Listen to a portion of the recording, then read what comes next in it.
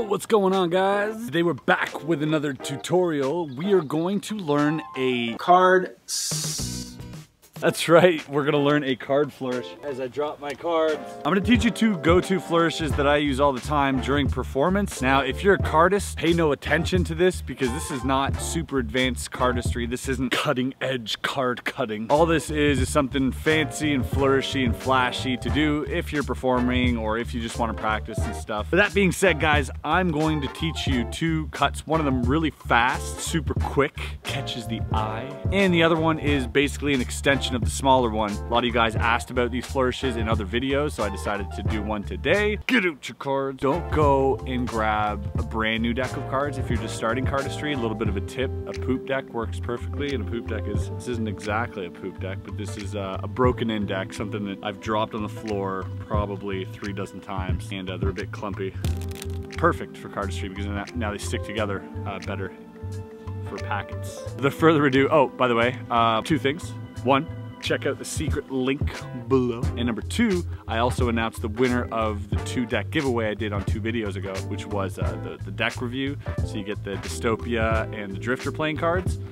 The winner is announced below, so congratulations to you, and sorry for everyone else, but thank you for participating. Now get your cards out, let's learn flourish. All right, so definitely a few prerequisites with this flourish. The one main prerequisite is being able to do a revolution cut. Don't have a in-depth tutorial on the revolution cut on my channel, but I'm sure if you YouTube it, there are plenty out there. Revolution cut is by Brian Tudor. The tutorials are up on YouTube by everyone else. Basically, it's not the Charlier, which you can do this with the Charlier if you're more comfortable. Go ahead and do that. I won't run through that, but just replace the revolution with the Charlier, and the revolution looks like that. Okay, so once you got that down, this is what the first flourish is going to look like. So it's basically just this. It looks like there's a lot going on, and that's what I like about this flourish, but there's actually not much going on. It just looks that way. What you're gonna be doing, this hand, all this hand is doing is a revolution cut. Simple enough. And this hand over here is going to grab a small packet, I would say between 7 to 10 cards. As you open up your flourish, so as you open up your revolution cut with this hand, you're going to grab with your thumb and middle finger at the pips and indices corner. So if you're right-handed, it's this.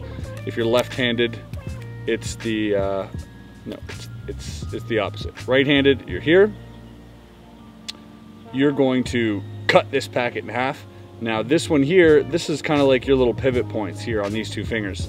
So all you're gonna do is move your hand forward and use the index, which is here. So while you're doing your cut, all right, your index is gonna be here. Before you go ahead and do that cut, you keep your index here, and this finger is just going to act as a bit of a wedge there to get this top pack spinning. So as soon as that's spun, you're here. Now your index is going to go here, and you're going to revolution cut. So as soon as you revolution cut, you want to make sure this is quick. All you're going to do is this. All right? So from behind the back, it looks like this. Okay. So this one here, you can either go off the index or you can go off the thumb, whatever you're comfortable with. You're here. Bring this hand out forward a little bit because the cards are gonna have to land like this, and if you're down here, they'll land off, right? So you want them to land like that. Boom. Bring it forward, drop it, close it. This is kind of like a game of how quick can you do it. Okay, so quickly. Now all this move is, so if I turn it once, I'm face up towards, let's say, a spectator, right? And I'm gonna use this index. I'm going to turn it 360 degrees, and then my index is automatically going to almost pinch the cards here in the corner with my thumb. I'm just going to let go with my middle finger and let the whole thing fall down. When done, you can't really do this slowly because slowly it kind of looks like this and kind of sloppy. When you do that fast, you know, it kind of gives it a cool, flourishy, flashy look. Just remember that when you're going to revolution cut, the top packet, the one you're spinning out here, will drop on that packet before it closes, and the idea is this packet has to drop first. So you're gonna have to do that really fast if you're doing a fast revolution cut. This just has to be a fraction of a second faster. Now you can do it with a Charlier like this, right? And it still looks cool. Or you can do it with a revolution cut, which I think looks a little bit cooler, adds a little cog to the gears. Boom, here, and as soon as I'm here, I'm gonna do it all at once so it gets that flashy action, right? You want that, right?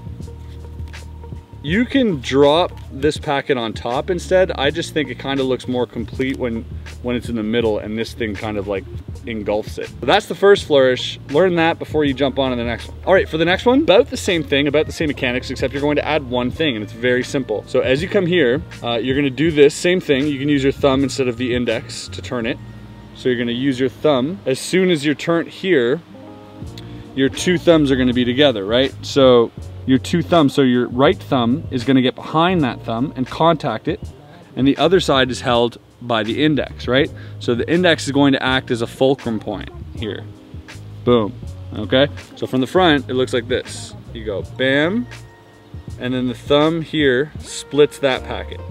Okay, so again, we're going to middle finger thumb, roll off the thumb here, drop half that packet.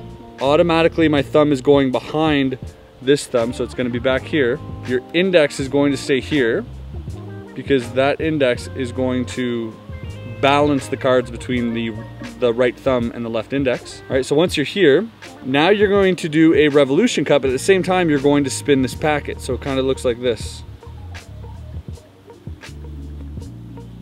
All right, let me get this from this angle here so you guys see this properly. All right, so from behind the back, this is what it's going to look like. Boom. Thumbs contact this packet and they split where the index is.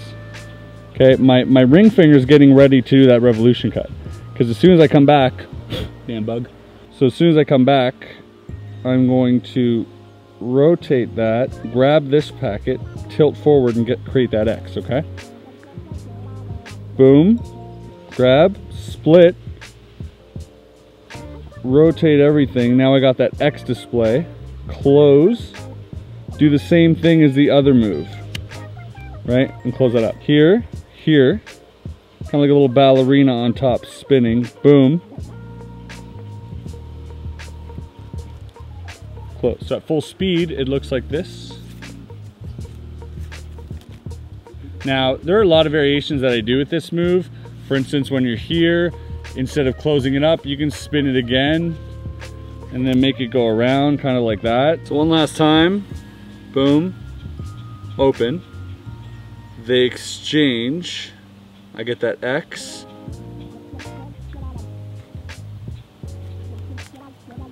Or like I mentioned, you can do the variations. So if you're here, you can just catch that. You know, there's a lot of things you can do with it, but just this little opener, this little,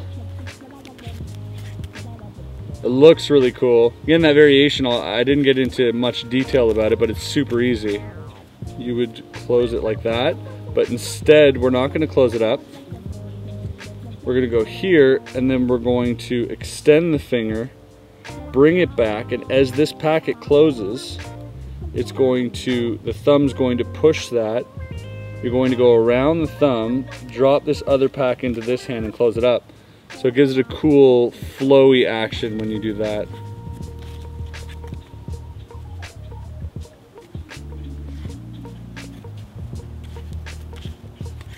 Or you can close up straight away. It's up to you if you want to close up straight away. You can do that.